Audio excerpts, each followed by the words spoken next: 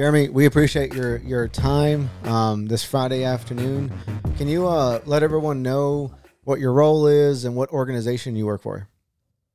Yeah, I'm with the Texas Homeschool Coalition. My name is Jeremy Newman, and I'm the deputy director there. So one of the things that I manage is pretty much all of our policy work, litigation work, legislative work.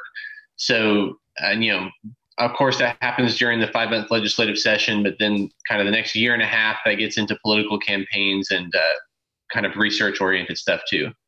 How long have you been with the group? Almost 10 years. Oh, wow. Were you homeschooled yourself? I was, yep, one of 6. So is this why you wanted to move in that direction? It was a combination of that and I think just a natural interest I had in law and politics growing up. I grew up in the speech and debate community, so there was a natural transition there. Oh, very nice. When you were growing up and us, like the homeschool kids were always outcast kids. Do you still see that today? Are the homeschool kids kind of like outcast kids and kind of get left behind a little bit? Not left behind, but kind of shunned by other students? Yeah, I know what you mean.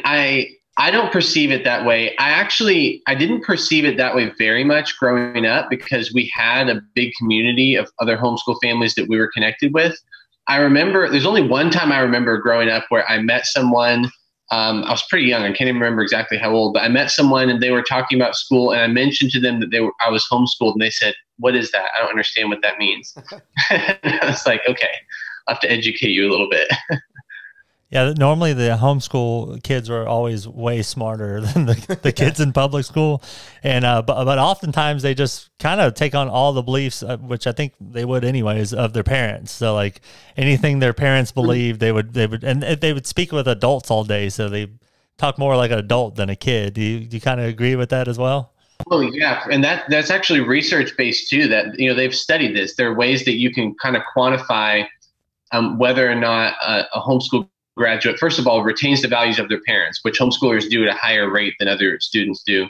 And then second of all, how involved they are in their community. They use that to measure whether the child was socialized well or not. And homeschoolers outperform on that metric too. So I've always perceived that when people say, they ask this question of, are homeschoolers well socialized, or they imply that they're not. To me, that means like you have a very narrow definition of what it means to be socialized, right? It's like, it means sticking around people your own age all day, every day in the public school. Yeah. So where does that come from? Can we talk about that? Like the socialization of it. There's that stigma by a lot of us that send our kids to public schools that, I guess it goes along the same message of the homeschool kids being outcasts, but also they're missing out on collaborating with kids their own age and stuff. So, I mean, from a research perspective, is that true or can it be debunked? Yeah. So from a research perspective, I'll say 2 things. First of all, it is really important for kids to be socialized, right? Like just developmentally, it's essential. But the second thing is you have to then talk about what it means to be socialized, right? And this is what I was alluding to earlier, that when they study this, they measure that typically by things like how involved are you in your community, how tolerant are you of other political beliefs or cultural beliefs or religious beliefs, how likely are you to vote, and all those types of things.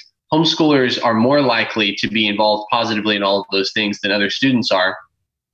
And to me, one of the reasons for that is that the model that we have for socialization in the public school does not apply anywhere else in our culture. There is nowhere else in our culture you will ever go to where you only talk to people your own age, right? And so it's not like that in homeschooling. It's a much broader spread. And you might not think that's a big issue until you realize that one of the things that helps socialize a child is by being around people who are more mature than them, right? So that they understand how to relate to that person and then how to model that person to some degree. And I just don't think we have that set up very well in the public school system. That's a good point. I never thought that there's never a setting where you're just going to talk to all people of your same age. Yeah. What were you going to say? I was going to say, does it like, what are some ways that kids that are homeschooled, like that get socialized in other settings that are just outside of their parents? Because I know there's programs that can get the kids involved, and there's like homeschool pods. I don't know what the right term is, but there's like homeschool pods where the kids can come together and learn like that. But what are some other ways that kids get socialize while they're being homeschooled? Yeah, so there are a few big ways. So one of them obviously is things like homeschool co-ops, which is like for the outside observer, you would think it might be almost a traditional private school, the way that it looks from the outside. In reality, it's usually like 1 or 2 days a week where students will come into some physical location, often a church, and the parents will be pooling resources to help teach each other's kids on different subjects. So, a parent enrolls their students in this co-op and they agree to teach 2 classes during the semester or something like that. And it's not rigidly grade based like it is in the public school system, right? So you have older students and younger students that mix a fair amount in those different classroom settings. And outside the traditional co-op, then obviously you have extracurricular activities. That was one of the big things for us when I was growing up, was the speech and debate world. And that's a pretty big thing in the homeschool community, is speech and debate. And there's a huge mix of ages and maturity levels that go together in those competitions as well. And then, there's some of the normal activities that a lot of people socialize through. So like church was a big thing for us and the whole community that came around that. And a lot of families do it this way, where we were involved in a church where a lot of the families were also homeschooling. So we were connected with a lot of the same people in multiple places. That's very interesting. How do y'all deal with, like, I know this isn't critical, but how do y'all deal with sports and things like team building and things like that? Do y'all have a segment of that as well? Yeah, so that's interesting. So there are a couple different things. So there are a lot of pickup sports take place in the homeschool community, right? In terms of more organized sports, those exist for sure. There are a lot of extracurricular programs. We actually, though, passed a bill on this during the last legislative session, because one of the problems that does exist in homeschooling is in the rural communities, depending on the type of activity you want, you might not physically have enough homeschoolers who are interested in that subject to put together, a baseball team or a football team or something like that. And so there's an opportunity issue there, where some people will drive 3-4 hours one direction to get to the closest opportunity. And then when you live in the metropolitan areas, they're really expensive. And people don't think about it this way, but homeschool families are already paying for the public school system, right? That's where all their tax dollars go to. Then they have to pay a second time to educate their own children. And when the activities are prohibitively expensive, then it's kind of a barrier to opportunity. So we passed the bill in the last session that allows public school districts to grant access for homeschoolers to come in and participate in UIL activities in the public school. And most other states do it that way, but Texas it's taken a long time for Texas to get there. Oh, that's really cool. That was going to be my next question. So someone who's homeschooled can go potentially play football somewhere in Texas as well, or baseball or basketball. Yeah, so right now there are somewhere in the neighborhood of 36 schools or school districts in Texas that allow that. And the way the bill is drafted, each school district can opt in or opt out to that program. But the answer is yes, that is possible. Wow. This is for public schools? Or yeah, colleges? Public schools that agree to allow homeschoolers in to participate in public school UIL activities. This might be a broad question, but what are some of the main differences that Texas has compared to other states when it comes to rules and stipulations for homeschooling kids?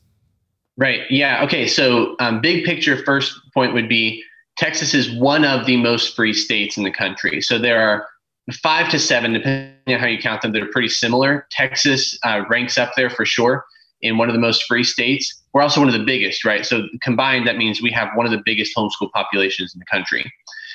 And so one thing that Texas does that some states do, but a lot don't, is homeschool co-ops, like I mentioned before. And it's because in Texas, you can kind of envision it this way, that you can think of a very traditional brick and mortar private school on one end of the spectrum. And on the other end, you can think of super traditional homeschool. Literally everything is taught by the parent in the home, in the living room, that type of thing, right? Well, now imagine a spectrum between those. Everything in between exists in Texas.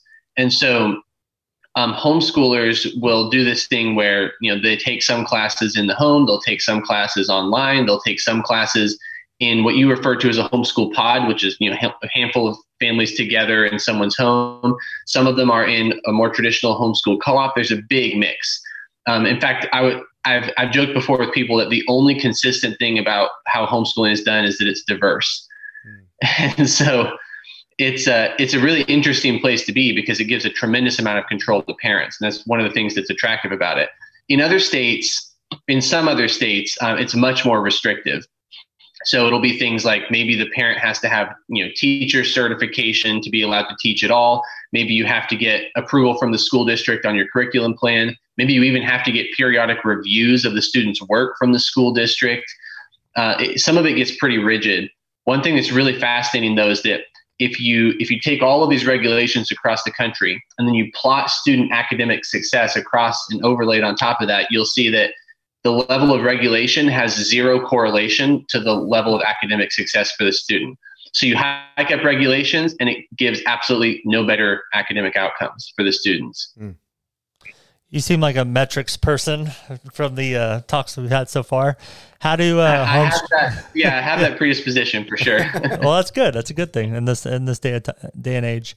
How do the homeschoolers stack up against the community public school students when testing into college? Okay, yeah. So if you're measuring it with nationally normed standardized tests, which is the typical metric, then as a system, homeschoolers outperform every other form of education by a significant margin. So public school students statistically kind of define the average at about 50%. And to be clear, what that means is these are nationally normed tests. So it's not saying you got X number of questions right out of X number. It's saying you performed better than this percentage of students who also took the same test. So public schoolers typically pretty much define the average at about 50%, right? Traditional or charter schools outperform public schools. Private schools outperform charter schools. Homeschoolers outperform private schools. And so homeschoolers will perform on average about 25 to 35 percentile points above their public school peers. So the average public school student will score 50 out of 100 on, ranked against other students. Average homeschooler student will perform 75 to 85 out of 100. And the thing that's really fascinating is in Texas, we spend over $10,000 per student per year to accomplish that for public schools. The average homeschool parent spends $500 or less per student per year to accomplish that. Man, I got a bunch of metrics questions now. I know. So I don't know if you know, but what percentage of homeschool kids, their parents were homeschooled? Is that a high number typically? I don't know that exact number. The related number I can tell you is that, or trend is that I think it's 7 out of 10, if I remember correctly. It's the vast majority of students who were homeschooled say they will plan to homeschool their own students. So the majority of growth statistically that you normally see in the homeschool community is from families who are choosing to continue homeschooling generationally. And then the smaller percentage of growth is people coming in from the outside. But that, with COVID especially, that became a big thing. It'd be funny to do. I don't think they have this statistic, but seeing how much smarter parents get compared to public school parents, because you got to get smarter when I don't know, public school, you have to get smart too. You have to help the kids with the test and the homework. A little bit, yeah. You got to get back into it. Definitely. You just can't not know. Okay. But here's something that's fascinating. This is really counterintuitive, that for homeschool parents, whether you have a GED, so you didn't, you never finished high school, or a PhD, right? These two different extremes has virtually no impact on the academic outcomes for the student. So a PhD academic professor homeschools their kids and a high school dropout homeschools their kids. Statistically, their kids will perform at almost the exact same academic success rate. Wow. And so the point I make to people from that is what that tells me is that the job of a homeschool parent is not to have all the knowledge in their head and to transfer knowledge from their head to their student's head. The thing that makes it successful is creating a good learning environment for the student. And you can do that even if you don't have a PhD. So let's get into that.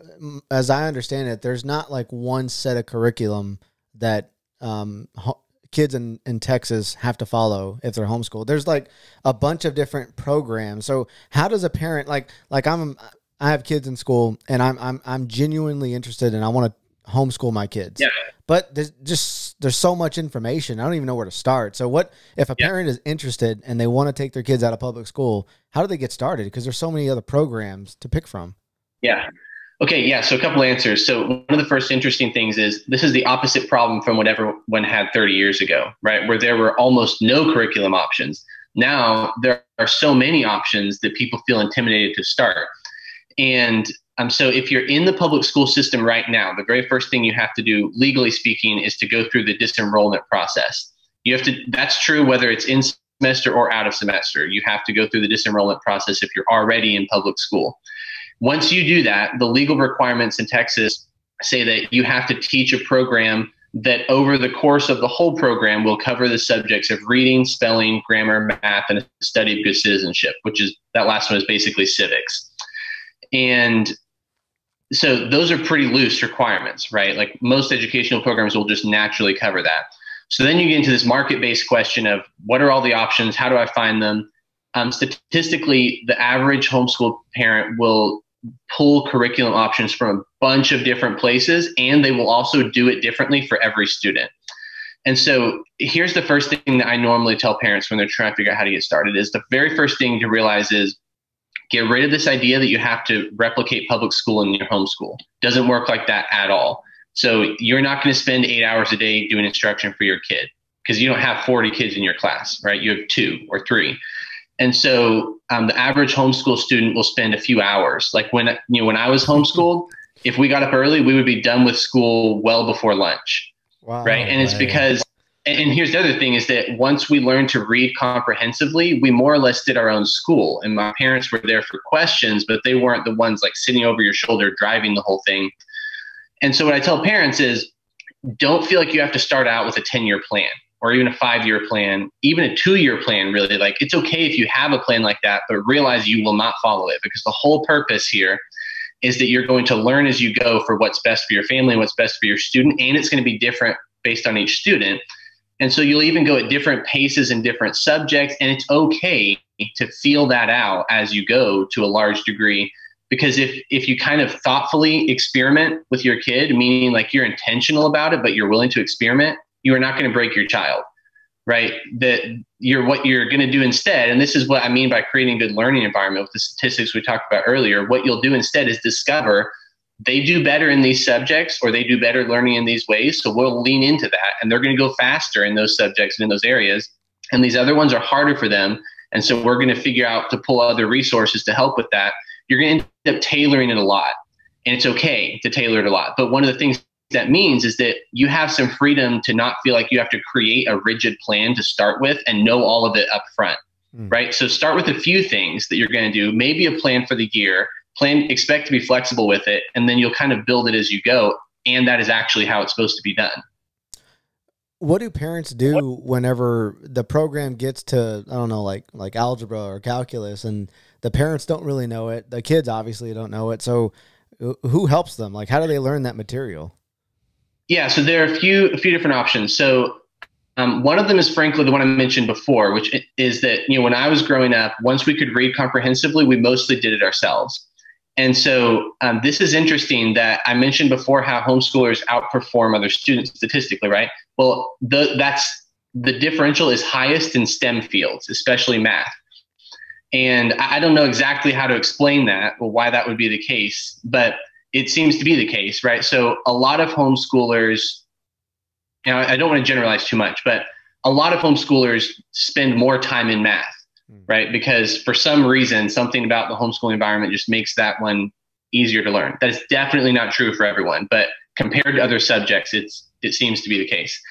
And then if you get to a point where the student needs instruction on something that the parent doesn't know, this is where you start pulling from outside resources. So online curriculums, a lot of people, especially in Texas, will do dual credit with their local community college, and then homeschool co-ops. So we actually did this when I was growing up. One of the last few years of high school, the high school level math course was something that we did with a homeschool dad who was actually an expert in mathematics. And he taught the high school level course as it was actually a college level course, but it was for high school. And he taught everybody how to do what's called a CLEP test, right? Where you can test out of the subject and you earn college level credit for it. And so simultaneously, you accomplish a couple different things. First, you outsource to somebody else who's an expert in this field. And then you can do it at a community-based level, right? So the parent doesn't have to know it all. And then you get college credit for it at the same time. So that was the option that worked for us. A lot of people will do online courses or something like that. But then you have to also not discount the idea that sometimes, in fact, frequently, the student will just be better in some certain subject than their parent was, and they might not need as much help as you think they will. Some of them definitely will, but a lot of times, like, the student will teach themselves if the environment is good enough. Is there any proctoring needing to happen in this process where your education is validated? So you're not cheating or anything, like to get past all these levels, especially with like the college credits? Right. So anything where the credit is awarded by an outside institution is usually going to be proctored in some way. So like the college credits that I just mentioned, yeah, that's a nationally normed standard that they create, and you're taking a test usually in a college. You go into the college to take the test along with other people. But that's not necessarily the norm, right? So if you're just talking about homeschooling generally, then no, there's not any type of outside review or anything like that that's done. But what's interesting is that if we go back to the prior point that I made, the only reason that you would do that is if you thought it was going to increase academic outcomes for the student. But it turns out it doesn't, right? If you look in all of the states where they are more rigid like that, it doesn't actually improve academic outcomes at all. And my theory on that is that it's because the learning environment was the thing that accomplished the goal to begin with, right? It wasn't the rigid academics. And so in these environments where you have someone from the outside coming in to verify all of the student grades or something, it might be the case that you'll catch some people who otherwise would have been kind of bottom of the barrel in their academic experience, and you'll help lift them up, maybe. But if that's true, it's not enough for you to see it in the numbers, right? Because it doesn't raise the overall averages for academic performance for homeschoolers. What are some black boxes with homeschooling? What is like a couple of key areas that need to be fixed within the state of Texas, and what your organization's working on? Okay, yeah. So I'll list a couple, and I'll say first, not all of these things need to be fixed by the state necessarily, right? There's some things that the state can do, but one of the biggest things, in fact, maybe the biggest thing, is I mentioned before that homeschoolers spend about $500 per student per year, right? Well, that's out of pocket cost, but also usually one of the parents had to either scale back or completely quit a job in order to accomplish that. So there are these soft costs that come with it too. And so, a lot of families who do it are, you don't have to be rich to homeschool, right? But it's definitely the case that there's a big financial barrier to some people. So one of the things that we've worked on is, how do you set up the system so that the parent is not paying twice? They pay all this money to the public school system through their taxes, and then they have to go pay again to educate their own students. So things like tax credits are an idea that are popular. And then some things like education savings accounts, where the state will take a portion of the money that was allocated for your student at the public school, but instead of sending it to the public school, they put it in an account and you can use it for your own student. So those are some things that I would mention on the financial side. Are y'all making? And then I don't mean to say it again. I said I didn't mean to interrupt, but I guess I kind of did. Are y'all making any headway on that stuff? Because taxes, here in our area is like $7,000-8,000 a year for parents. Is there any headway being made with that? There definitely is. So post-COVID especially, there's kind of this big wave of, I would call it just kind of a demand, frankly, from parents that there be more options available in education, hybrid options, and that they were not comfortable with these rigid buckets that they had to choose between for education options for their students. So what that has done is it's created an overall appetite. And this is interesting that I think it was the Dallas Morning News that just polled this recently. Among every ethnic demographic and every political demographic that they polled, there was a majority of all of them that said that they wanted a system where money followed the child. And so that's, it hasn't always been that way, right? And traditionally it's on the more liberal side, but even more than that, like the public education side, where it's kind of the institutionalized interest there, those are the people who have traditionally opposed it the most, because the way they see it is, if you give money to the child, you're taking it from the public school. Now, we don't have to get into the public school funding debate, but the big purpose there is, my baseline point to everyone is, what is the purpose of education, right? Is it for the school or is it for the child? And as soon as you answer that question, most other things become a lot more clear. So yeah, there's definitely a much bigger appetite in Texas. It'll be worked on for sure this coming session, probably in a bunch of different forms. I would say it's probably has the best chance of passing this coming legislative session compared to what it's ever had, but it's not a slam dunk for sure. You know, public school funding is pretty insane. You go by some of these schools, they got like collegiate level football stadiums out there, especially in Texas. I mean, we're the cream of the crop. Dripping Springs, where I grew up, it seems like there's 2 high schools now. They got AstroTurf. They got big screens on, and that's where all the money's going, right? I mean, it's going to these outrageous sporting programs. I'm sure that burns a fire underneath you and your coworkers. It definitely does. So this is something else that's interesting. I can't give you all the details of this. I just remember the high level point that within the last couple sessions, one of the bills that they passed to increase public funding, they had to earmark how many dollars were going to go directly to the teachers. And the reason they had to do that is because in the past, when they increase public funding, the dollars never make it to the teachers. They go to all of these other places, right? And so I think here's kind of the way I think of it is like, it seems to me that one of the big problems that we have in Texas is that we have great students and great teachers who are bundled together in a system that doesn't let them teach and doesn't let them learn well. And there's a degree to which you can't totally avoid that when you have a huge system, because the bigger it gets, the more rigid it has to get to survive, right? And so you have to accept that cost at some level. But then also you have to realize, like, when does it reach the point where you've lost the purpose of the entire system, right? And to me, I think if you put a lot more control in the hands of teachers and students, you get a lot better outcomes. Since COVID, have y'all seen a big wave of teachers leaving the public school system and starting like their own pod or their own homeschool network? Yeah, so there definitely have been some. The data doesn't really exist to be able to track very well how many people who are starting pods and stuff like that came from the public school system, but you can track it on the other end, right? There was a survey that was done within the last month or two of public school teachers, and I think it was over 70% of Texas public school teachers who said that they were considering quitting their job. Right? That's like existential crisis level issue, right? 70% of people walk away, the system stops completely. And I think part of it is this, we've put teachers in this position now where we don't expect them to just be teachers, right? We expect them to do everything for these students, and not just for the students, but for like 40 students at a time, right? You're parenting 40 students at a time. And not only is it not possible for the teachers, it wasn't their job to begin with, and it's not fair, and it's not going to be effective, because then you think on the other end of the spectrum, right, where parents have, and they should have, right, the ability to have a lot of control over their child. But what that means is you get together 40 students from different families and give them one parent, for most of the day. You're going to have a lot of disagreement between the parents of the actual students over how that teacher is doing. So it puts a ton of pressure on that one teacher. I just think that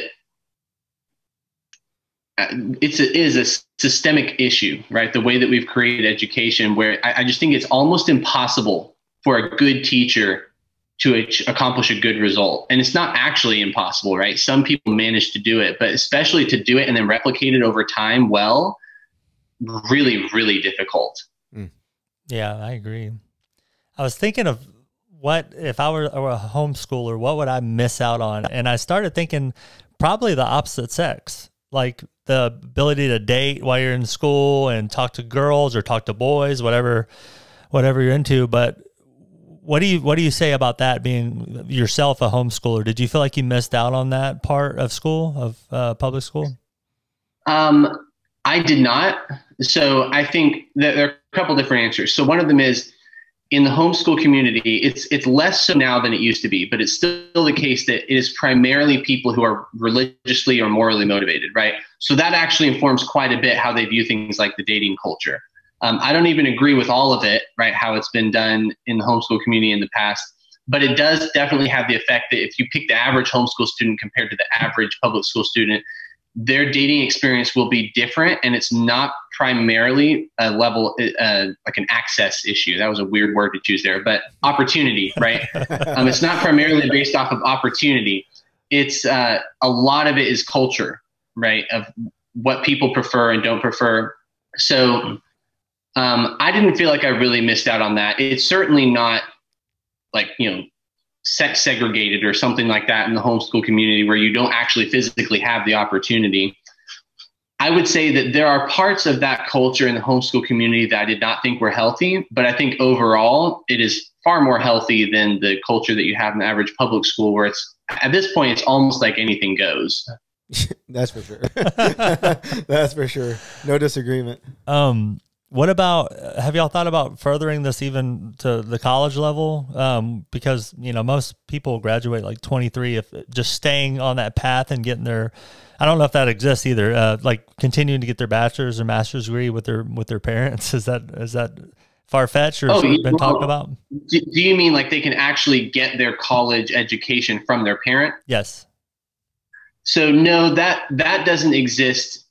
Not in the technical sense, just because, it's an accreditation issue, right? Like, I suppose that your parents could create an unaccredited college and give you a degree, but nobody would recognize it. Right? And so, well, I say that because there's a lot of wasted time in college too. Oh, tons of it. Like even online, we're going online and we're like, we could probably finish this quicker if we just got to the point, but we're spending a lot of money and time. And I feel like that's probably an opportunity too, if it's possible. So yeah, I think the way homeschoolers have approached that is a lot of them do college differently than the average person, right? So one of them is that a lot of homeschoolers do dual credit. And so it's not horribly uncommon for homeschoolers to graduate high school with an associate's degree or even a bachelor's degree. That's not the standard, right? It's not like homeschoolers are all brilliant or something, but it's a lot more common for sure than among public schoolers, just because it's set up in a way where you can be that flexible. You can say, hey, here's the last half of high school. I'm just going to have you start college early. And you can do that, right? And you still do it through a college institution, but it's a lot harder to do that in the traditional public school, especially because you're 8 hours a day spent studying, right? As a 15-year-old, right? It's hard to have academic aspirations beyond what's right in front of you because you're just drowning in it. So homeschoolers often do college differently. There are even college level programs now that I don't think they were built for homeschoolers necessarily, but homeschoolers use them a lot. Like Texas A&M Commerce has this program called, it's a degree in organizational leadership, I think is what they call it, but it's competency based. And so what that means is that you can get in there and they have 7-week semesters. You can pile on as many courses as you want. And as soon as you test out of the subject, you're done. You get the credits for it. And so the average amount of time that people spend in that program is about 2 years for a bachelor's degree instead of 4. And so I've actually known quite a few homeschoolers who did that, and they did it as their last 2 years of high school. So they graduated high school with a bachelor's degree. Wow. I feel like I've missed out totally. Like these done by lunch crap. Like I was in school for a long time. Like and I'd get home and get to play for a couple hours before it got dark. It's like, it's a whole, and then you're learning more. I mean, y'all are performing better too. It's like, yeah. And so I definitely would say it's certainly my opinion that as a model, homeschooling is the best model compared to all of the others. I don't want to create this rosy picture that makes people think though, like, hey, there are never any obstacles in homeschooling. It's definitely hard. And the way I prefer to lay it out for people is that it's not that homeschooling isn't hard. It's definitely very hard. It's just a different type of hard than you're going to experience in the public school system.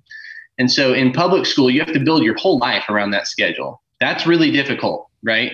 It's very rigid. And in homeschooling, like if we wanted to take a day off in the middle of the school year, we could, because we also worked through the summer because we were bored in the summer if we weren't doing something.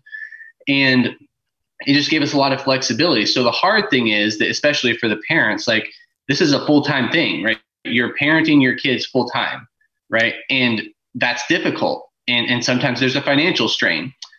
The upside is you don't have to deal with all of the difficulties that come from the public school system. So it is not that it isn't hard. It is definitely hard. But what you're doing now is probably also very hard. So you just have to pick which one you want. Have you been able or seen any studies that have been able to measure the happiness of kids that are homeschooled compared to public schools? I don't know what that would look like, but it seems like it's impossible to measure, but it seems like, so my daughter, she goes to public school and she's friends with 2 other girls that are homeschooled. And these kids are just, they have a different vibe around them when they come over than her public school friends do. They're happier. They can hold conversations better. Has any studies been done on anything like that? Yeah. So I'm not aware of any studies that would measure something like kind of the amorphous idea of happiness or like, I don't know what the right word be, like overall well-being of the child, or something like that. I'm not aware of a study that measures that. I have to think hard about how you would measure that. I can say anecdotally, right, that my experience, and of course I have a bias, right, but my experience anecdotally is that oftentimes when I meet someone who was homeschooled, I can figure out that they were homeschooled before they tell me, just from the way that they interact with me. You know, I'm thinking about my kids' routine. They get up at 5:45, 6 in the morning. They're tired. She's always grouchy. She's coming downstairs and she's always in a bad mood. I imagine being homeschooled, you can wake up a little bit later and sleep like a kid should probably sleep. Yeah, you can. And so, and we did that at different times during either the academic year or during our overall academic career. And we did it differently. What's interesting though, is that you can give a level of responsibility to the child there, right? Where especially when they're younger and they haven't quite figured out the cost benefit of staying up really late and getting up really early and things like that, then you can just let them sleep in late and you can afford it, right? Because you have enough time in the day to make that work. But what's interesting is that as we got later in our academic career, then we started realizing like, oh, there's a benefit to getting up early, right? Because I can be done by lunch and then I can do what I want with the rest of my day. And you just hand responsibility to the child there. And there's enough margin in the day that you can do that to some degree. These last 2 years have been insane with COVID and these school shootings and things like that. Have y'all seen a rush of parents leaving public schools and kids leaving public schools and looking for homeschool options? Yeah. Okay. Yeah. So let me set some context here. So before COVID hit, homeschooling was already the fastest growing form of education in America. Now, and it had been for a long time. It was still small, but it was the fastest growing. Then COVID hit, right? And in the fall of 2020, homeschool numbers, depends on what study you're looking at, but somewhere between doubled and tripled across the whole country and in Texas. And then, so in 2020, if you were looking at our call and email volume, which is one of the ways that we measure how much interest there is, at the beginning of the fall school year in 2020, the numbers went through the roof on the number of people calling us asking how to start homeschooling. We thought that was a big deal. Then the fall of 2021 came around and it dwarfed 2020, like not even close. And I think it was 1,700% higher in 2021 than it was in 2019. And I think the reason for that is that there was a big core of people who were trying to stick it out in the public school system during 2020. And then when they got to 21 and realized this COVID thing is still happening, then they were like, I'm done, right? And so the fall of 2021 came around and a bunch of them came out. So what we're trying to figure out now is how many of those people are going to stay and for how many of them was it temporary? That's really hard to parse. One of the ways that we measure that is from, I get data from the Texas Education Agency that tells me how many people withdrew from the public school in order to homeschool. But it's also, the data comes in a year late, right? So the data we just got shows the spring of 2020 the fall of 2020 through the spring of 2021. And it shows that there was a 40% increase over the prior year of the number of students leaving the public school in order to homeschool. And what's going to be really interesting is when the data comes out for the 21-22 school year, how many of those people stayed, right, in homeschooling versus went back. And it's too anecdotal for me to be able to tell you at that point. At this point, I can say that our perception is that it is still increasing, but we're off the COVID high. So our numbers, the increase is still bigger and faster than it was in 2019, but it's lower than the 2020 and 2021 peak. That's my perception at the moment. I imagine too, with parents being able to work from home, it's probably opened the doors and made it a little more realistic to homeschool their kids. Oh yeah. Yeah, I think definitely that it has, especially considering that like during COVID, when you had public school at home, it was 8 hours a day on the computer, right? But when you do homeschooling at home, it's a few hours on the day on the computer. If you're doing it all online, like it's a few hours a day is the point. And so a parent who wants to work remotely it's much more feasible for them to do that, especially if if your job is flexible enough that you can move your schedule so that you do school with your child either in the morning or in the evening, or maybe split. So it's some of both, and your work hours are during their play hours, then it's possible for sure. And is your organization like a private organization? Yeah, nonprofit organization. So do you see way in the future when people stop going to public school and going more to home, and then that tax dollar isn't really going towards that initiative? Could you see the government stepping into this private organization and trying to take some control over that? Yeah. So two answers to that. So the first one would be, there is kind of an ever-present threat, right? No matter what you do legislatively, there's an ever-present threat of the government wanting to come in and regulate what they don't control yet, right? Which is private education. And there's a strong natural concern about that in the homeschool community, because in the 80s in Texas, people got put in jail for homeschooling their kids. And people still remember that, right? So there's a strong natural resistance to anything that would give the government kind of a foot in the door, so to speak. But then you have to think from the opposite perspective. And this is the way we think about it, is that if we pass a bill that allows tax credits, for example, for homeschoolers, by doing that, we have not created the risk of government regulation. That risk is ever present, and we're going to have to be there to defend against that, whether we have tax credits or not. And if they ever plan to regulate homeschoolers, they're going to have to pass a bill in the House and in the Senate and get it signed by the governor. And they'll have to do that same thing, whether we have tax credits or not. And so we look at it and we think, we're not going to say that we're going to oppose a good bill now out of fear for a bad bill later, because that is always the risk. And then you can look at this in terms of data and say, across the whole country, we have more than 30 states now with some type of school choice program, more than 64 programs in more than 30 states. There's not been a single one of them in the last, in decades since these existed, where the program created or led to government regulation of homeschooling. And so I hear from homeschoolers sometimes who have this concern strong enough that they would oppose the bill if it were filed in Texas. And what I say to them is, your argument here is essentially that you don't want your neighbor to have the choice to participate in this voluntary program because you fear that it might affect your freedom someday. But that's never happened to anyone anywhere in the country. And you need more than that if you're going to claim that you should be able to control your neighbor's decision. Mm. In Texas, which party is more supportive to the homeschool community? Or is it kind of a split? So, I mean, definitely I would say the Republican Party, but we have really strong working relationships with a lot of people in the Democratic Party. So maybe this is what I would say. You are more likely to find someone in the Democratic Party who's antagonistic towards homeschooling than in the Republican Party, but there's still a ton of supporters in the Democratic Party. So here's a good example. Last legislative session, we passed that bill for UIL access that I mentioned. When it got to the House floor, it was not a partisan split. It was not even close. The way I describe it to people is it was an establishment versus anti-establishment split.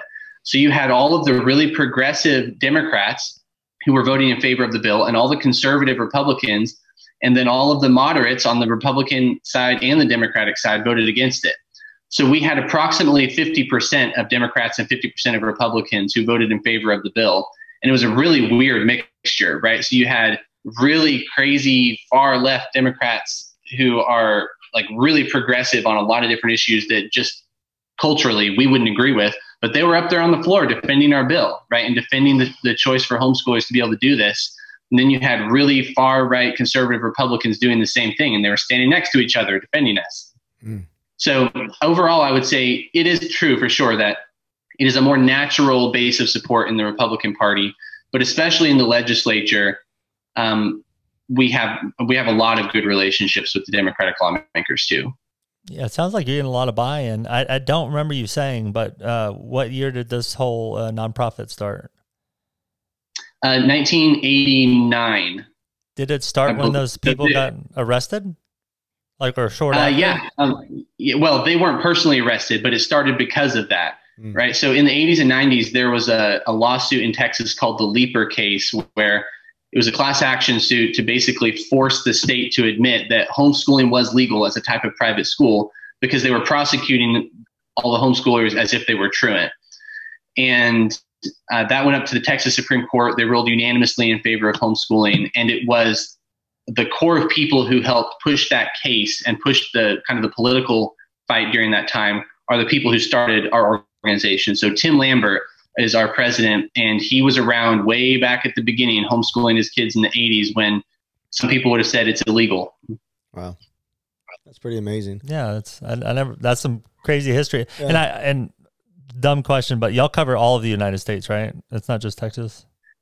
Well, so we coordinate with other groups outside of Texas. Our individual focus is Texas, but we actually just went a couple weeks ago to a national meeting with homeschool leaders from all of the different states. And so we coordinate with them, but we don't all of our laws, all of our policies and kind of member benefits that we offer in our conventions, like it's targeted towards Texas, but we get people sometimes from out of Texas who are interested. What are some of the key initiatives that y'all are working for in the next couple of years as an organization? Yeah, so the very biggest one that we're working on in the next legislative session is actually an amendment to the Texas Constitution. So it's a parental rights amendment that would cover not just education, actually, it's broader than that, to cover the right of parents to raise their kids, period. So, education decisions, medical decisions, religious upbringing, all of those types of things. But obviously that has a big overlap with homeschooling. And so that's our biggest priority for the upcoming legislative session. That's great, Jeremy. Man, this has been a really intriguing conversation. I'm glad we got to be able to talk to you. Yeah, no, it's been great talking to you guys. I appreciated it. How can, I know this sounds cliche, but what I imagine the way that people can really make an impact is to get out and vote. That is definitely the most immediate one, right? The election is right around the corner. And we have a list of endorsements on our website. So we do candidate endorsements. If people wanted to go there, it's thsc.org/endorsements is where they can find that list. And then obviously we have the legislative session starting in the spring. And so it's hard to predict when and where right now, but I can tell people at some point we're going to need people to, call legislators, maybe show up at hearings, and we'll be posting all that information, but we always need people to help with that. Awesome, man. So do y'all have a social media presence where people can follow? We do. Yep. Texas Homeschool Coalition. We're on Facebook and Instagram. I don't think we're on TikTok. I guess we're on Twitter. I guess we're on Twitter. I was going to say we're not on Twitter, but we're not on TikTok. We are on Twitter. I personally am off all of them now. I just hate them all. It's too much. I know a lot of people love them. Yeah. Well, Jeremy, I appreciate your time, man, and I can't wait to put this one out. Yeah. It was great talking to you guys. Thanks. Awesome, man. You have a good day. Bye. You too. Bye.